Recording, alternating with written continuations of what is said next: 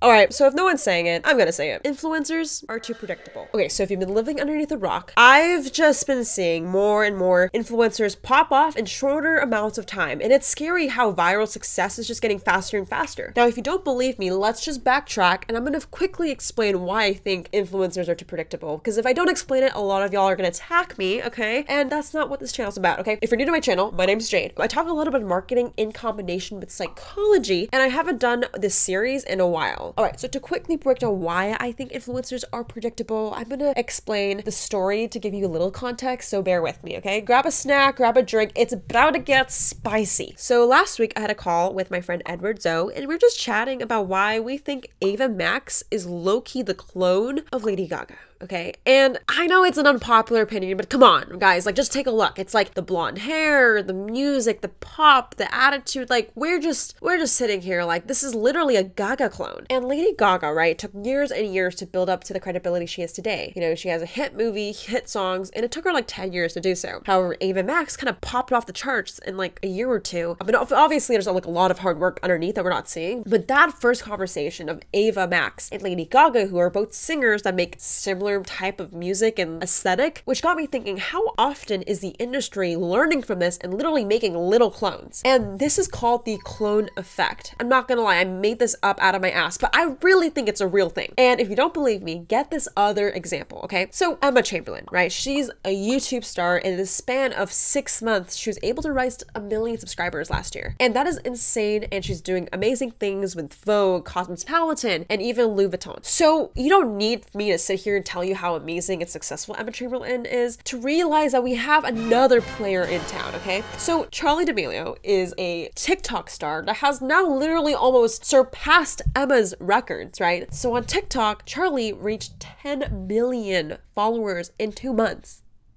Bro, what? I'm telling you, okay? Emma and Charli, although they don't make any similar content, they're still that relatable teen figure that relates to a young audience. And I don't know what to say other than the what the shit, okay? It keeps getting faster. You know, Emma took 6 months, Charli took 2 months. I swear to God, the next Charli D'Amelio will come out in a week. And this got me thinking, like, I feel like more and more people are catching on to trends, and it's a matter of fact of how fast can you spit it out and how fast can you spit it out at the rate of your competitors. So this leaves me to our main conversation, which is what is the clone effect and how are brands leveraging it to literally replicate viral success faster and faster? So the road to viral success is obviously becoming way more predictable. And the scary thing is it's coming faster and faster. So today I'm going to explain the influencer clone cycle so you guys can understand what it really takes to repeat success over and over again faster than the last time. If you guys want to know more, all you gotta do is keep on watching.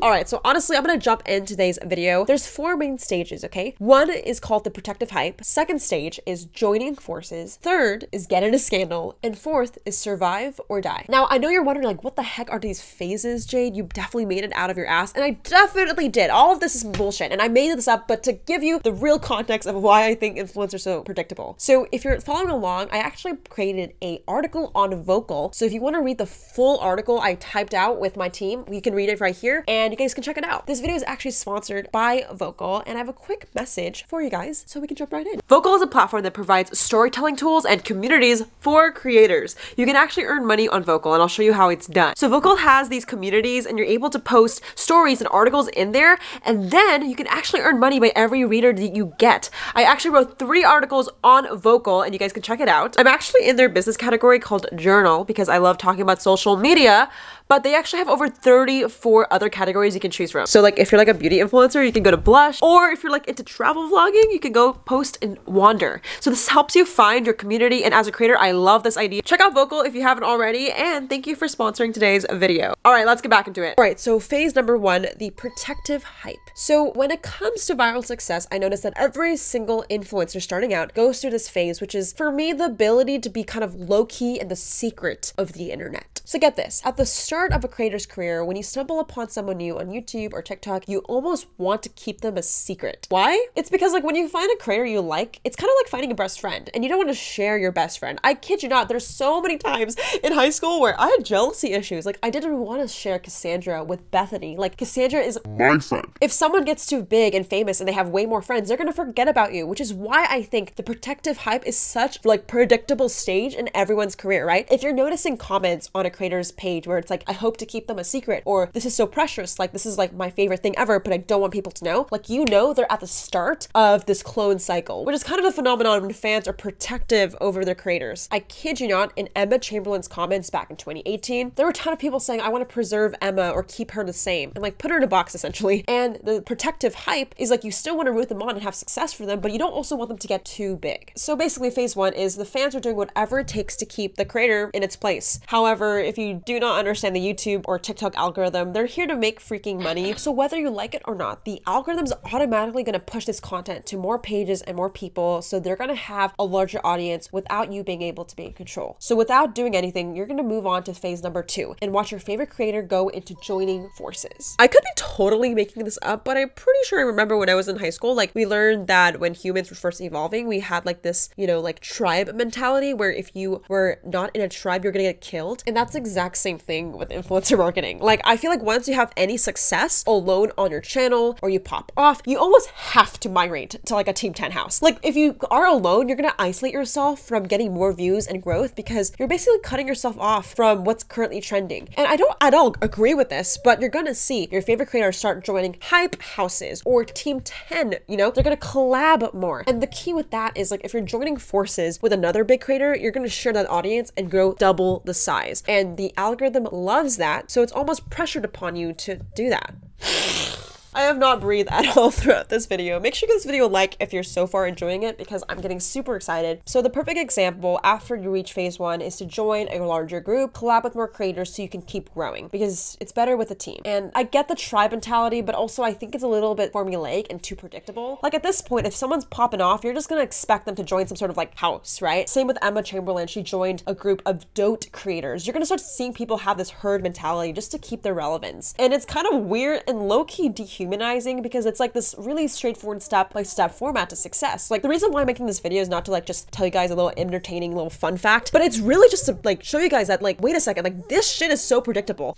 And in the moment, I feel like we can look at these like Team 10 houses or, you know, group trips as like such a thing we want. But in reality, it's just so formulaic that I bet these creators don't really feel a sense of family or community that they portray on camera. And I just hope this video kind of shows that this is so formulaic. All of this is just consistent with, you know, Emma, Team 10, like everything I believe is getting to this point, and I haven't seen anything new in a while. So let me know if you guys agree with this or don't before I move to number 3, which is what I call getting in a scandal. So phase 3 for me is just all about like once you get a level of success, some people will feel strongly about you for good or for worst. And for the people that feel bad about you, they're going to be jealous and mad. And they're just going to try to find anything to pick you and just tear you down. And I don't mean to encourage this, but it's really sad because this is happening to so many people. I don't want to talk about it too much, but like I've just seen my friends go through drama and scandal for things they didn't mean to do or harm the internet. Like a lot of people don't have these bad intentions, but because of the internet, you know, anyone can get criticized. And I don't know, I've seen it really harm my close friends, but I've also seen it happen with every single creator. Like I'm pretty sure Charli D'Amelio's nudes got leaked or people saw her vaping. And at this point, it's just really childish and immature. And honestly, again, predictable because at this point, like no matter what you do, you're gonna get criticized. And I really don't agree with that. Like the number one reason why I think cancel culture is just so popular is because if you use someone's name in a video, you're gonna get views. And whether for good or for worse, there's gonna be people that are just wanting to use your name for a video for their own clout. Because again, they don't want you to succeed. They want it for themselves. And you know, that's, you know, facts. I make videos here commenting about like the internet. I just don't know if the right way is to be a negative impact, but that is not for me to decide.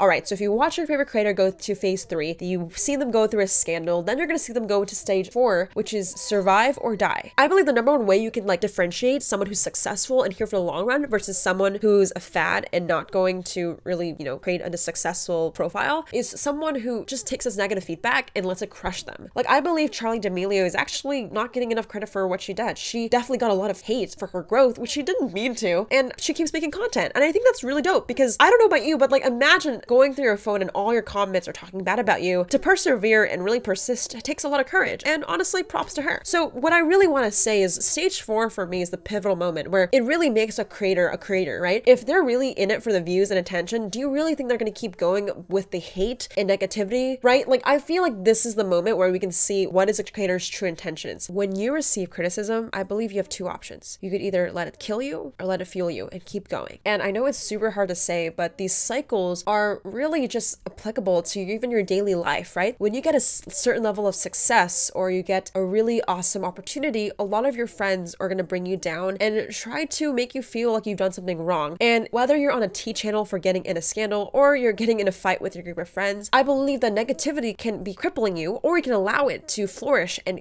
persevere and keep going. Let's just be honest, like, life is just not easy. And I wanted to just encourage you, for anyone going through rough times or criticism, like, everything's going to be okay. This is something that's normal and happens to everybody. And although I love making jokes about this like clone influencer cycle, this cycle is applicable to your life. And I hope you guys can learn something from this, which is this is totally normal. It's a part of doing something outrageous and trying to be successful. You're going to receive criticism, you're going to receive hate, but the people that really stand out are the people that keep going. So I hope this inspires you to just persevere through the hard times. All right, guys, so thank you for watching today's video. Make sure you subscribe to my channel, and if you guys would like, text my phone number. I'm here to reply to your comments and questions. So with that, shout out to the comment winner. Shout out to the comment winner. Comment on this post to be featured in the next episode. If you want to be the next comment winner, all you gotta do is just text me or comment. Literally tell me anything your heart desires and let me know if you agree with today's video. I love your guys' feedback, and I am having a meetup in Los Angeles. So if you want to know more about social media growth, my companies I'm running, you know what? Come meet me, and I love to say hello. So yeah, I'll put the link in the description box for anything I mentioned today, and make sure you guys check out my article on Vocal. I've been writing some stuff there, and I'm really passionate about it. So yeah, just read some more content, description box below. I'll catch you guys in the next one. Peace out.